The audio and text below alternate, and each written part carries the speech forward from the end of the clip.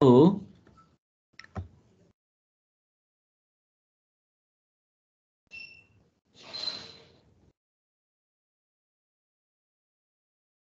as I told you, our lesson today is catalysis. So I hope you are seeing the screen. Catalysis को देखिया छ नि हैन? Are you seeing the note screen over here? Yes, sir. Okay, catalysis. Shall we start the lesson, everybody? Okay, sir. Okay. अब हेर क्याटालाइसिसमा चाहिँ अब catalyst भनेको के हो, क्याटलिस्टको टाइप्सहरू कस्तो कस्तो छ, अनि how does catalyst work, what are the characteristics of क्याटालाइसिस and the theories of क्याटालाइसिस.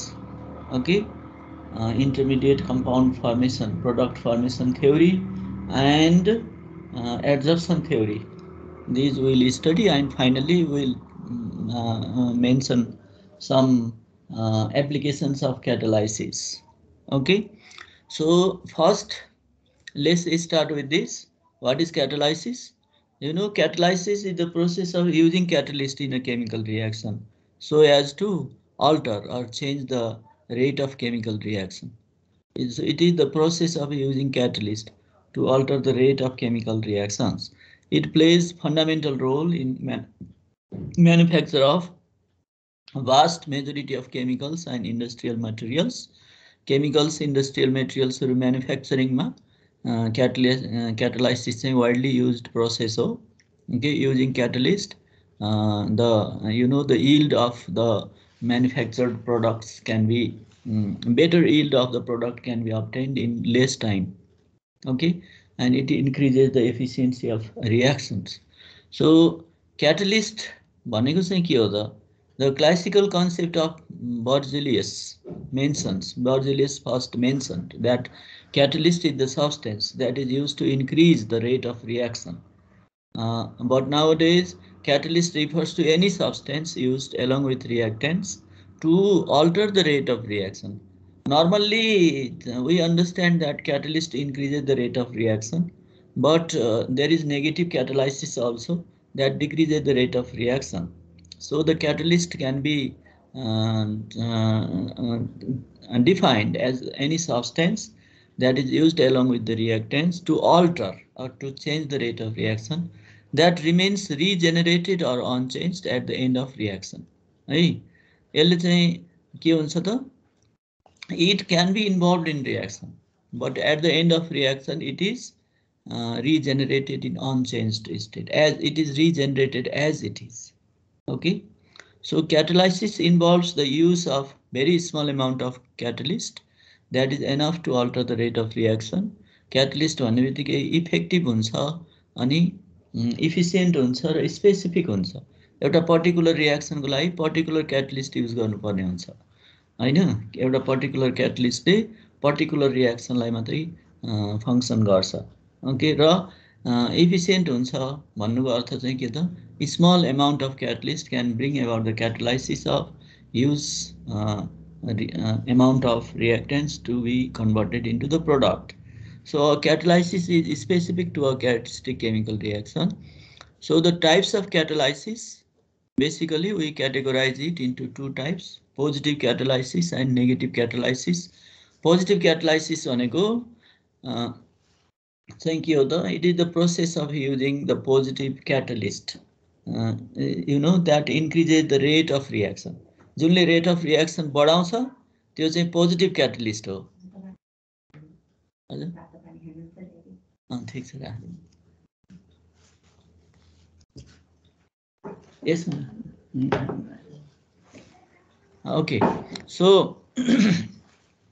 अनि जुनले रेट अफ रियाक्सन इन्क्रिज गराउँछ त्यसलाई हामी के भन्छौँ त? पोजिटिभ क्याटलिस्ट भन्छौँ. र त्यो process of using positive catalyst to increase the rate of reaction is called positive क्याटलाइसिस. अब पोजिटिभ क्याटलिस्ट यसले चाहिँ कसरी फङ्सन गर्छ त? हामीले चाहिँ क्याटलिस्ट युज नगर्दाखेरि चाहिँ एक्टिभेसन इनर्जी जति हुन्छ नि त्योभन्दा कम गराइदिन्छ। पोजिटिभ क्याटालिस्टले कुनै रियाक्सनको एक्टिभेसन इनर्जी चाहिँ घटाइदिन्छ। यसको अर्थ के त? So using catalyst lace amount of energy will be sufficient so as to convert the reactants into products. Okay, and total threshold energy चाहिँ घटाइदिन्छ। threshold energy भनेको के? तिमीहरूलाई थाहा छ whether a reaction is exothermic or endothermic, it can be converted into product only through the formation of an unstable intermediate. Okay, and the total energy content of the unstable intermediate is called threshold energy. त्यो इन्टरमिडिएटको जसलाई हामी activated complex भन्छौँ, activated कम्प्लेक्सको total energy कन्टेन्टलाई threshold energy भनिन्छ। अनि activated कम्प्लेक्सको energy minus रियाक्टेन्ट्सको potential energy, that difference is called activation energy.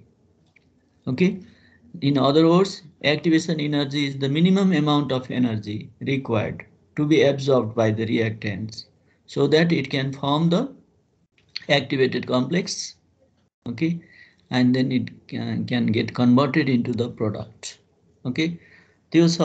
हेर त यो फिगरमा हेर तिमीहरूले क्याटालिस्ट युज नगर्दाखेरिको यो एनर्जी प्रोफाइल चाहिँ यस्तो छ, this one. Okay, energy profile चाहिँ हाई छ एक्टिभेटेड कम्प्लेक्स। अनि हामीले क्याटालिस्ट युज गरेपछि चाहिँ गरेपछिको चाहिँ के छ त? क्याटालिस्ट युज गर्दाखेरि हुने जुन एक्टिभेटेड बन्ने जुन एक्टिभेटेड कम्प्लेक्स छ त्यसको थ्रेसहोल्ड इनर्जी चाहिँ लो छ। Okay, right. So the activation energy चाहिँ डिक्रिज गराउँछ। So catalyst decreases the activation energy required for the reaction. Okay, so a catalyst lowers the activation energy of chemical reaction by providing a new pathway or mechanism with a reaction intermediate with lower threshold energy. So in this process, the catalyst itself is involved with higher affinity. Catalyst itself is involved with higher affinity towards the reactants to form the unstable intermediate from which the catalyst can be recovered with the formation of final product. यसमा के हुन्छ त? पहिले चाहिँ क्याटालिस्टले नै रियाक्टेन्ट्सहरूसँग reaction गर्छ, रियाक्टेन्ट्ससँग reaction गरेर एउटा चाहिँ अनस्टेबल इन्टरमिडिएट प्रडक्ट बनाउँछ। अनि त्यो इन्टरमिडिएट प्रडक्टबाट चाहिँ फाइनल प्रडक्ट चाहिँ रिकभर हुन्छ। Okay, so and that means what? Using catalyst there is change in mechanism or pathway of reaction, and for the catalyzed pathway the activated complex or the intermediate formed has less total energy or threshold energy. Therefore there will be decrease in activation energy of the reaction, and as there is decrease in activation energy, okay, more reactant molecules will have sufficient energy so as to get converted into the product. So the rate of reaction increases. Okay, त्यही कुरा चाहिँ यहाँ लेखेको छ। जस्तै consider the decomposition of hydrogen peroxide at room temperature. In the absence of catalyst, its activation energy is 76 kilojoule per mole and the reaction is rather slow. Okay, 76 kilojoule per mole यति जति यो activation, यति यहाँबाट यहाँसम्म आउँदालाई हैन, त्यति total energy चाहिँ absorb हुन्छ। But when a small amount of iodine is added in this reaction, okay, with hydrogen peroxide, then activation energy decreases to 57 kilojoule per mole. 76 बाट 57 मा झर्छ। and the greater fraction of reactant molecules, activation energy घट्ने बित्तिकै के हुने भयो त? more number of reactant molecules or the greater fraction of reactant molecules can have sufficient amount of kinetic energy to overcome this low energy barrier, and that can be converted into the product. It means there is increase in rate of reaction. यो energy profile फिगरमा देखाएको चाहिँ यो exothermic रियाक्सनको लागि consider गरेर बनाएको हो। But whether a reaction is exothermic or endothermic, you know, the reactant molecules have to absorb a certain amount of energy so as to form the activated complex. You know, for exothermic reaction, the total energy of product will be less than the energy of reactants. Therefore, some energy is released. Energy released is equal to the energy of product minus energy of reactants.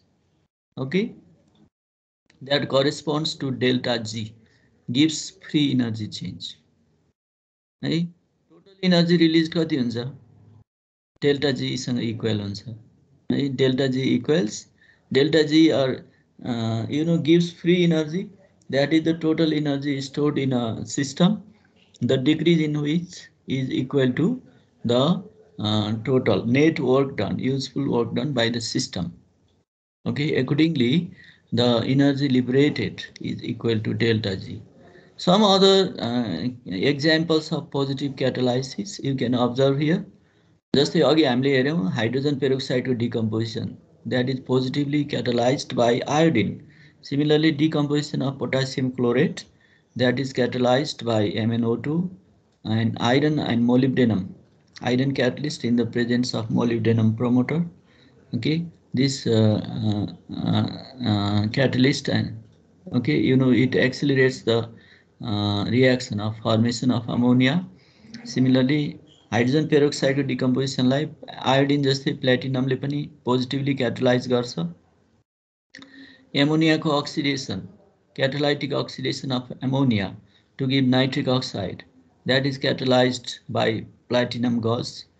Reaction of carbon monoxide or oxidation of carbon monoxide into carbon dioxide, that is catalyzed by nitric oxide. And the hydrogenation of unsaturated hydrocarbons, okay, that is catalyzed by nickel catalyst at higher temperature, okay, at about 200 degree Celsius. So these are some examples of positive catalysis. Now see negative catalysis. अब यो positive catalysis पढेपछि यही अनुसार तिमीहरूले भन्न सक्छौ substance which decreases the speed or rate of reaction is called negative catalyst, or inhibitor or retarder पनि भनिन्छ, and the phenomenon is called negative catalysis. So some examples have been given here, like oxidation of chloroform is negatively catalyzed. The rate is decreased by using ethanol. Hydrogen peroxide decomposition is retarded by glycerin. The rate of oxidation of sodium thiosulfate in sulfite into sodium sulfite, not thiosulfate, sodium sulfite into sodium sulfate, that is retarded by using ethanol. Similarly, phosphoric acid is negative catalyst, okay, for the decomposition of hydrogen peroxide. And petroleum fuel plus oxygen, if you use TEL, tetraethyl lead, as anti-knocking agent, then its rate of reaction decreases. There will be smooth combustion. So in negative catalysis, the activation energy in negatively catalyzed path is more than in uncatalyzed path. अघि हामीले energy profile फिगरमा डायग्राममा हेरेको catalyst use गर्दाखेरि चाहिँ के हुन्छ त threshold के अरे इन्टरमिडिएट प्रोडक्ट अथवा एक्टिभेटेड कम्प्लेक्सको थ्रेसहोल्ड इनर्जी बढ्छ. तर यो नेगेटिभ क्याटलाइसिसमा चाहिँ के हुन्छ त के अरे नेगेटिभ क्याटलाइसिसमा चाहिँ अघि चाहिँ के भएको थियो के अरे पोजिटिभ क्याटलाइसिसमा चाहिँ क्याटालाइटिक पाथमा चाहिँ जुन एक्टिभेटेड कम्प्लेक्स भन्छ त्यसको थ्रेसहोल्ड इनर्जी चाहिँ घट्छ, बढ्ने होइन, घट्छ. त्यसो भएर एक्टिभेसन इनर्जी चाहिँ घट्छ.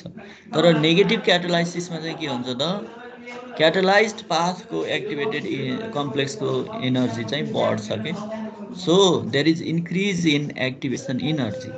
That means the number or fraction of reactant molecules getting converted into the product decreases, right? So therefore the rate of reaction decreases. Okay, so now अब अलिकति यहाँ टर्म्सहरु छ त्यो चाहिँ हेरौं. पोइजन्स भनेको के हो? क्याटलिस्ट पोइजन्स भनिन्छ.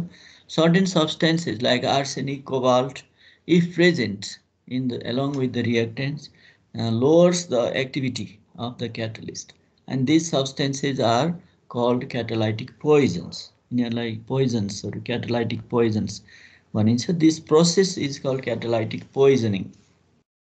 अनि catalytic promoter भनेको चाहिँ क्याटलिस्ट सँगसँगै युज गरिने सब्सटेन्स जसले चाहिँ क्याटलिस्टको एक्टिभिटी चाहिँ बढाइदिन्छ, त्यसलाई क्याटालाइटिक प्रमोटर भनिन्छ। For example molybdenum, specially that is used along with iron catalyst in the manufacture of ammonia by Haber's process. अब अर्को छ auto क्याटालाइसिस। What is auto क्याटालाइसिस? You C, कुनै कुनै रियाक्सनमा के हुन्छ भने नि जुन प्रोडक्ट बन्छ, one of the products itself behaves as the catalyst, and such reaction is called positive catalysis. This phenomenon is called positive catalysis. Okay, so for example, if you consider the reaction of oxidation of potassium permanganate, reduction of potassium permanganate by oxalic acid, okay, then that forms K2SO4, MnSO4, H2O, CO2. In this reaction, potassium permanganate is reduced into manganese sulfate and oxalic acid is oxidized into carbon dioxide, isn't it? So in this particular reaction, and the one of the products itself behaves as a catalyst. In this case, manganese sulfate that is produced in the reaction behaves as catalyst, and therefore as the reaction proceeds, more and more amount of the product is formed, okay, and the rate of reaction goes on increasing due to the catalytic effect of one of the products over here. Okay, this phenomenon is called autocatalysis. Alright, त्यही कुरो चाहिँ यहाँ लेखेको छ हेर, catalysts are generally foreign substances, but sometimes one of the products formed in a reaction can act as a catalyst. That is, it can increase the rate of reaction. One of the products itself, okay, can increase the rate of reaction. Such a catalyst is called autocatalyst, and the phenomenon is called autocatalysis. An example of autocatalysis is when oxalic acid is treated with potassium permanganate in the presence of dilute sulfuric acid. The color of potassium permanganate first slowly fades and then it fades faster due to the formation of manganese ions which behave as catalyst. The manganese ions or manganese sulfate that formed as one of the products that behaves as catalyst, and the rate of reaction goes on increasing. Thus, in autocatalysis, one of the products of the reaction acts as a catalyst. Okay, यो यहाँ अर्को के भएको छ यो ignore गर है. So, autocatalytic reactions are generally very slow at the starting of the reaction. सुरुमा चाहिँ autocatalytic reactionहरु एकदम slow हुन्छ, but as the reaction continues, its rate increases because the product goes on increasing. The amount of product goes on increasing.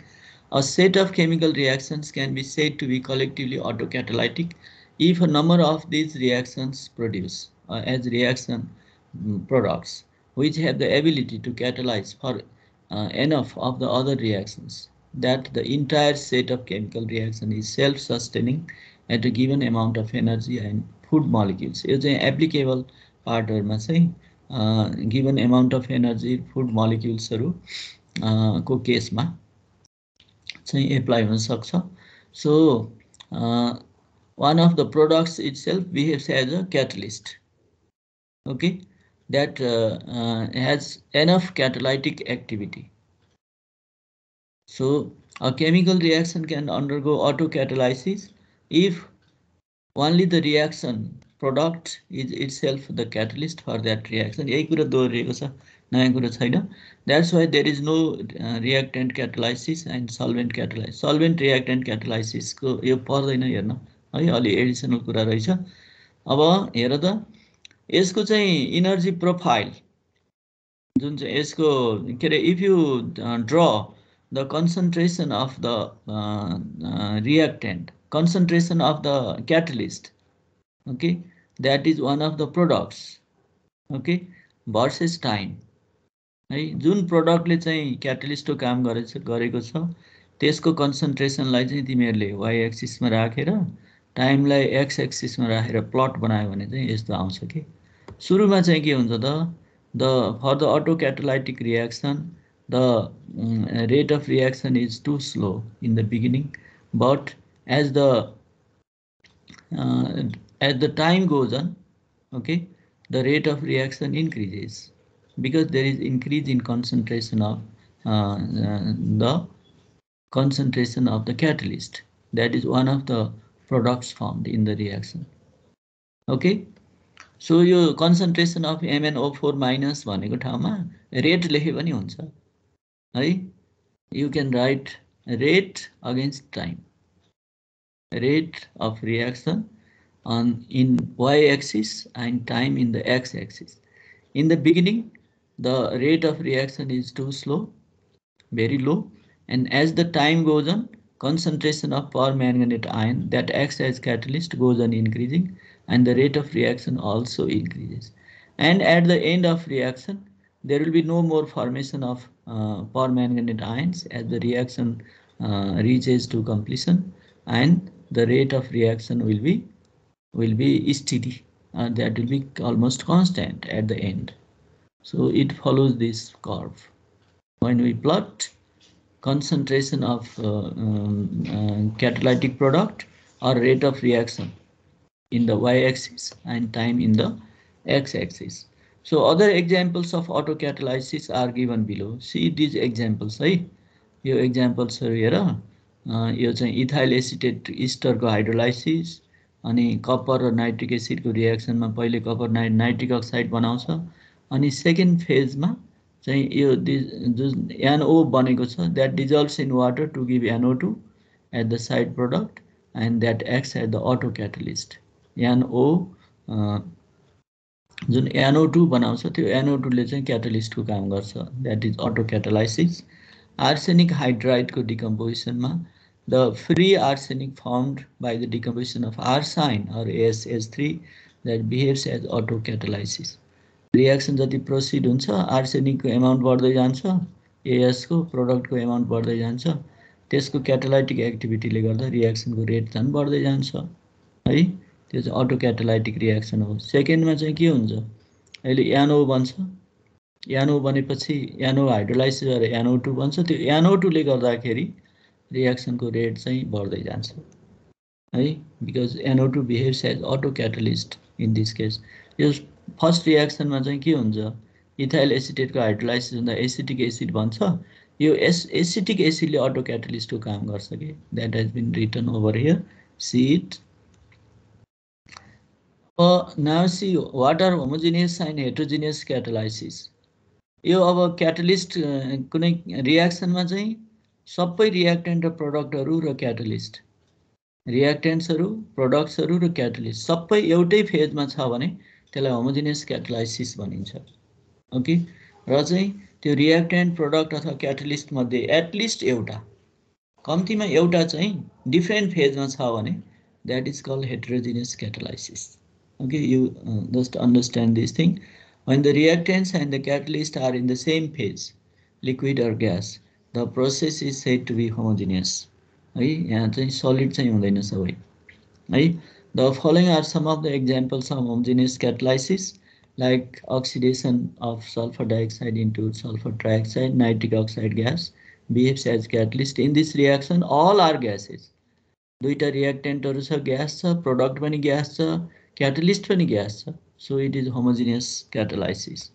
Similarly, you see hydrolysis of methyl acetate. Methyl acetate को hydrolysis consider गरौँ है. यसमा acetic acid methyl alcohol बन्छ, यिनीहरू aqueous phase liquid भइहाल्यो, अनि रियाक्टेन्ट्सहरू पनि liquid, अनि यो जुन क्याटलिस्ट छ HCl हामीले युज गरेको यो पनि liquid, all are in liquid phase. Okay, so that is catalyst, के अरे homogeneous catalysis. The catalytic process in which the reactants and the catalyst are in different phases is known as heterogeneous catalysis. यदि reactant र productsहरू अनि catalystहरू मध्ये at least एउटा चाहिँ different फेजमा छ भने त्यसलाई heterogeneous catalysis भनिन्छ. Some examples of heterogeneous catalysis are given below, like oxidation of sulfur dioxide into trioxide, in which SO2 and SO3 reactant and product are gases, but the catalyst is solid. So it is heterogeneous catalysis. If you consider the next, like formation of ammonia by the reaction of nitrogen and hydrogen. All are gases, nitrogen, hydrogen, reactants, ammonia, gas, product. And they are all are gases, but iron catalyst is in solid state, so it is also heterogeneous catalysis. यति कुरा हेर है. Now let's see general characteristics of catalysis. A catalyst remains unchanged in mass and chemical composition at the end of reaction. Okay. Reaction के अरे catalyst को amount change हुँदैन, chemical composition केही change हुँदैन, it remains unchanged or regenerated as it is at the end of reaction. And as you know, a small quantity of catalyst is generally sufficient to catalyze almost unlimited reactions. So that means catalyst is very efficient. Okay. And for example, in the decomposition of hydrogen peroxide, 1 gram of colloidal platinum can catalyze 10 liters of hydrogen peroxide. So a small amount of catalyst is sufficient. In Friedel-Crafts reaction, N-hydrous aluminum chloride is required in a relatively large amount to the extent of 30% of mass of benzene. यसमा चाहिँ aluminium chloride चाहिँ अलि बढी चाहिन्छ यो रियाक्सनमा चाहिँ. But in comparison to the reactants, the catalyst is always used in less amount. Okay, so it is of course efficient in nature. Number 3, catalyst cannot initiate the reaction. The function of catalyst is to alter the speed of the reaction rather than to start it. Catalyst ले reaction start गर्ने भन्दा पनि के हो त, यसले reaction को rate लाई चाहिँ बढाउने हो. The catalyst is generally specific in nature. A substance which acts as a catalyst for a particular reaction fails to catalyze the other reaction. Different catalysts for the same reactant may give different products. जस्तै हेर त, जस्तै ethyl alcohol C2H5OH मा हामीले aluminium oxide Al2O3 राख्यौं भने dehydration हुन्छ है. यसले चाहिँ इथिन र वाटर बनाउँछ. तर त्यसमा कपर राख्यो भने चाहिँ डिहाइड्रोजिनेसन हुन्छ है. र यसले चाहिँ के गर्छ त, CH3CHO+H2 यसले चाहिँ हाइड्रोजन हटाउँछ कपर राख्दा, तर Al2O3 राखेर हिट गर्दाखेरि चाहिँ water हटाउँछ. Same reactant, different products are because we have used different catalysts. Similarly, see the case of formic acid. Formic acid, when it is treated with copper turnings, okay, it gives CO2 and H2, but with Al2O3 it gives CO and H2O. है. माथि चाहिँ copper राख्दा डिहाइड्रोजिनेसन हुन्छ अनि तल के अरे water राख्दाखेरि चाहिँ के अरे Al2O3 राख्दाखेरि चाहिँ डिहाइड्रेसन हुन्छ. Okay, the case is different over here. माथि चाहिँ के थियो, इथाइल अल्कोहलको केसमा चाहिँ Al2O3 ले डिहाइड्रेसन, कपरले डिहाइड्रोजिनेसन गराएको थियो. तल चाहिँ के हो त, that has been just opposite. The same catalyst in one case behaves as the dehydrating agent, in another case it behaves as the dehydrogenating agent. Okay, so that means the catalyst is specific. A catalyst is specific for a particular reaction. Specific means that works in a fixed way for a particular reaction. Okay, so next proper feature characteristic of catalysis. The catalyst cannot change the position of equilibrium. The catalyst catalyzes both the forward and backward reaction to the same extent in a reversible reaction and thus have no effect on equilibrium constant. जस्तै यो के भनेको त, you can just observe in the beginning, यो उसलाई चाहिँ हेर, in the beginning the rate of forward reaction is maximum and the rate of backward reaction is almost zero.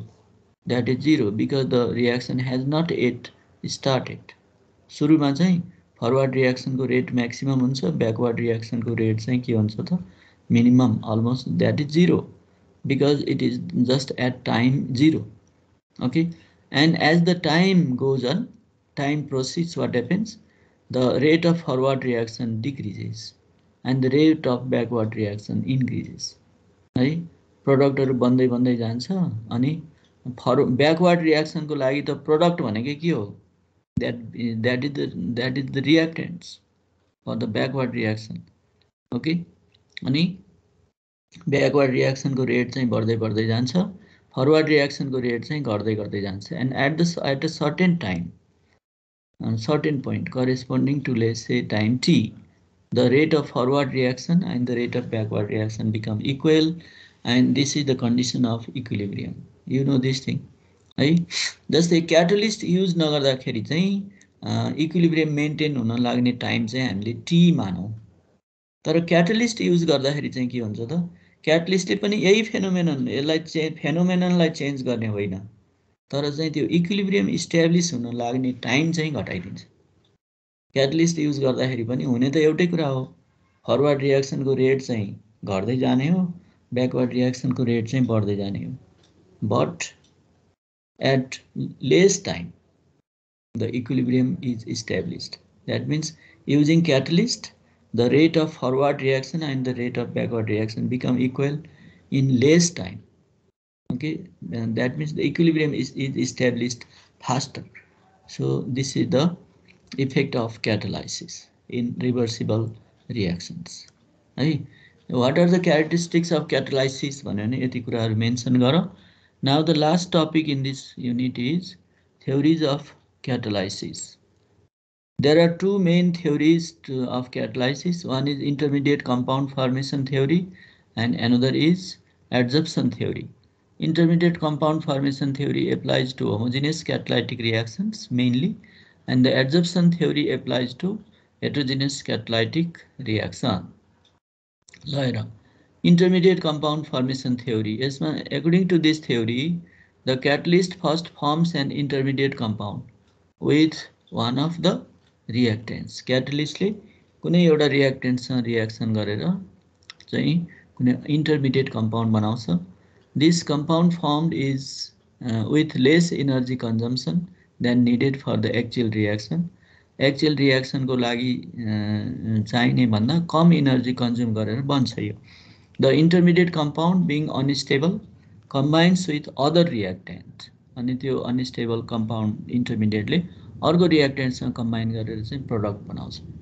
And the catalyst is regenerated. जस्तै त्यसको अर्थ suppose the reaction is to give AB by the reaction of A and B. A र B को reaction गरेर AB बनाउनु पर्ने छ। यसमा के हुन्छ त? यसमा चाहिँ C भन्ने catalystले चाहिँ function गर्छ। According to this theory, intermediate compound formation theory, what happens? First, one of the reactants A reacts with the catalyst C to give AC. That AC is intermediate, and that intermediate reacts with another product, another reactant B.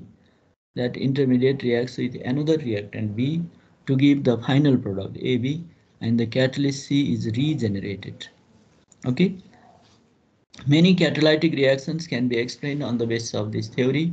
For example, the catalytic oxidation of SO2 into SO3 in the lead chamber process of manufacture of sulfuric acid. So, यसमा चाहिँ के हुन्छ त? पहिले catalyst चाहिँ के छ त? NO, nitric oxide catalyst ले oxygenसँग reaction गरेर oxygen one of the reactants त्यससँग reaction गरेर NO2 बनाउँछ, intermediate compound हो। अनि NO2 ले चाहिँ अर्को reactant SO2 सँग reaction गरेर SO3 final product बनाउँछ, अनि NO catalyst is regenerated. NO catalyst is regenerated. So जस्तै हामीले के रे मैले तिमीहरुलाई चाहिँ त्यो अगाडि अर्ग्यानिक केमिस्ट्रीमा पढाउँदाखेरि पनि भने हैन. So if you consider dehydration of ethyl alcohol by conc sulfuric acid, what will happen? So ethyl alcohol CH3CH2OH reacts with conc sulfuric acid to give ethyl hydrogen sulfate as the intermediate product, and from that intermediate product water is eliminated to give the final product. That is also an example of intermediate product formation theory of catalysis. Now see the last one is adsorption theory. This theory explains the mechanism of heterogeneous catalysis. Here the catalyst functions by adsorption of the reacting molecules on its surface. In general, there are four steps involved in heterogeneous catalysis. पहिलो step चाहिँ के छ त एड्जर्प्सन of reactant molecules reactant मोलिक्युल्सहरूको एड्जर्प्सन जस्तै हेर त ए र be reaction गरेर यसले चाहिँ सी र डी बनाउनु पर्ने छ ओके राइट सो पहिले के हुन्छ र एबी चाहिँ यो रिएक्टेन्ट मोलिक्युल्सहरुमा चाहिँ एड्जर्ब हुन्छ okay so this is the first step adsorption of reactant molecules the reactant molecules A and B strike the surface of catalyst they are held up at the surface by weak van der Waals forces or by partial chemical bonds the reactants A and B are adsorbed on the surface of catalyst by a weak van der Waals forces weak van der Waals forces बाट चाहिँ क्याटलिस्टको सर्फेसमा चाहिँ reactant मोलिक्युल्सहरु चाहिँ एड्जर्ब हुन्छ first step second is formation of activated complex the particles of the रिएक्टेन्ट्स adjacent to one another join to form an intermediate complex AB the activated complex is unstable the connect हुन्छ र चाहिँ के बनाउँछ त activated कम्प्लेक्सहरु AB चाहिँ connect हुन्छ A र B connect हुन्छ र एक्टिभेटेड कम्प्लेक्स बनाउँछ okay and the third step is decomposition of the activated complex the activated complex breaks to form the products C and D the separated particles of the products hold to the catalyst surface by partial chemical bonds अनि यहाँबाट चाहिँ decomposition हुन्छ decomposition भएर चाहिँ के हुन्छ त नयाँ प्रोडक्टहरु C र D बनाउँछ फाइनली चाहिँ यो क्याटलिस्ट सर्फेसबाट चाहिँ C र D चाहिँ डिजल्भ हुन्छ त्यहाँबाट छुटिन्छ अनि C र D चाहिँ इन्डिपेन्डेन्ट हुन्छ catalyst छुटिन्छ okay so these are the steps involved in adsorption theory okay steps involved in catalysis according to adsorption theory पहिले चाहिँ यो रिएक्टेन्ट मोलिक्युल्सहरु A र B क्याटलिस्टको सर्फेसमा चाहिँ एड्जर्ब हुन्छ त्यसपछि चाहिँ A र B कनेक्ट भएर चाहिँ एक्टिभेटेड कम्प्लेक्स बनाउँछ त्यसपछि चाहिँ एक्टिभेटेड कम्प्लेक्सले नयाँ प्रोडक्टहरु बनाउँछ C र D तर त्यो प्रोडक्टहरु चाहिँ still they are in contact with the surface of catalyst and finally the catalyst the products are detached from the catalyst there is formation of products and catalyst is regenerated unchanged okay desorption of products भनिन्छ त्यो final स्टेपलाई चाहिँ है the steps involved in hydrogenation of ethene in the presence of nickel catalyst for example that is shown here ल हेर पहिले चाहिँ हामीले यो अब according to adsorption theory what happens over here in this reaction of hydrogenation of ethene to give ethane by the nickel catalyst है यसमा चाहिँ पहिलो स्टेपमा के हुन्छ त adsorption of hydrogen on nickel surface निकेलको सर्फेसमा यो निकेल भयो निकेल भनेको क्याटलिस्ट त्यसको सर्फेसमा हाइड्रोजन एब्जर्ब हुन्छ त्यसपछि चाहिँ यो एड्जर्ब हुन्छ यो डटेड लाइनले देखाएको चाहिँ हाफ कन्स्ट्रक्टेड बोन्ड्सहरु हो तर यो चाहिँ के हुन्छ त अब कम्प्लिटली फर्मड एड्जर्ब्ड स्टेटमा चाहिँ जान्छ त्यसपछि formation of activated complex with इथिन त्यसपछि इथिन सँग चाहिँ एक्टिभेटेड कम्प्लेक्स बनाउँछ that एड्जर्ब्ड product कम्बाइन्स with इथिन to give the activated product है अनि इथिन सँग चाहिँ एक्टिभेटेड कम्प्लेक्स बनाउँदाखेरि यो जुन सलिड बोन्ड छ यो चाहिँ के हुन्छ त हाफ डिस्ट्रोइड फर्ममा जान्छ अनि यो कार्बन हाइड्रोजन बोन्ड चाहिँ हाफ कन्स्ट्रक्टेड फर्ममा जान्छ and decomposition of activated complex अब यो एक्टिभेटेड कम्प्लेक्स डिकम्पोज हुन्छ यहाँबाट चाहिँ इथिन मोलिक्युल बन्यो अनि निकेल चाहिँ के हुन्छ त छुटियो निकेल क्याटलिस्ट चाहिँ छुटियो है so these are the steps इन्भल्भड in एड्जर्प्सन theory के अरे involved in catalysis according to adsorption theory or these are the steps involved in heterogeneous catalysis है यो एउटा एक्जाम्पल दिएर चाहिँ एक्सप्लेन गर है त जस्तै यो इथिनलाई इथिनले हाइड्रोजनसँग रिएक्सन गर्दाखेरि निकेल क्याटलिस्टको प्रेजेन्समा इथेन बनाउँछ। पहिले चाहिँ यो के अरे इथिन चाहिँ निकेल क्याटलिस्टको सर्फेसमा गएर एब्जर्ब हुन्छ अनि त्यसरी चाहिँ एक्टिभेटेड कम्प्लेक्स बनाउँछ, के अरे एड्जर्ब हुन्छ अनि त्यो एड्जर्ब भइसकेपछि त्यसले इथिनसँग कम्बाइन गरेर अर्को रिएक्टेन्ट्समा कम्बाइन गरेर एक्टिभेटेड कम्प्लेक्स बनाउँछ अनि एक्टिभेटेड कम्प्लेक्सबाट चाहिँ डिजर्प्सन हुन्छ। त्यहाँबाट चाहिँ के अरे क्याटलिस्ट छुट्टिन्छ अनि त्यो क्याटलिस्टसँग कम्बाइन भइरहेको हाइड्रोजन चाहिँ इथेनसँग आउँछ र फाइनल प्रोडक्ट बनाउँछ। Okay, so these are the steps involved in this catalysis. Mechanism of catalysis यही दुईटा हामीले पढ्नु पर्ने। Now finally applications of catalysis भन्ने छ। So finely divided iron catalyst and molybdenum promoter in Haber's process. Just some examples you state. You go on seeing this. Platinized asbestos catalyst in Ostwald's process for manufacture of nitric acid. You know, nitric oxide catalyst is used in lead chamber process for manufacture of sulfuric acid. Platinized asbestos or vanadium pentoxide catalyst is used in contact process for manufacture of sulfuric acid. Cupric chloride catalyst is used in Deacon's process for manufacture of chlorine. Just यो examples चाहिँ हेर्ने है। Ferric oxide catalyst and chromic oxide as promoter in both process for manufacture of hydrogen.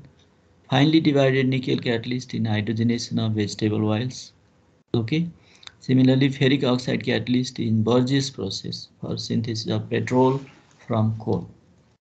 So, यति कुराहरु चाहिँ एप्लिकेसन्सहरु के छ के रे मेन्सन गर भने यो कुराहरु गर है। So this is all about क्याटालाइसिस। यो युनिट पनि सकियो है। सो अब तिमीहरुले राम्रोसँग पढ्ने काम बाँकी रह्यो। मैले पढाउने चाहिँ अब यो कोर्स चाहिँ सकियो। अब यसमा केही सोध्नु पर्ने छ भने सोध। अब यसपछि के छ क्लास?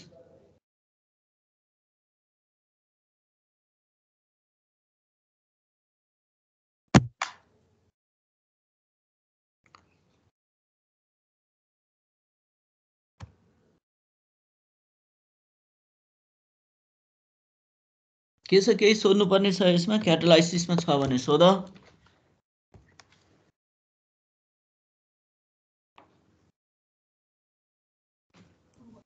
छैन sir. Okay, then so in my part the course has been now over. So please go through the notes that you have been given. Okay, have an adequate preparation for your exam. So I'd like to wish you all the best. And I would like to suggest you to go through the old questions. Okay, so shall we depart now then? हुन्छ sir.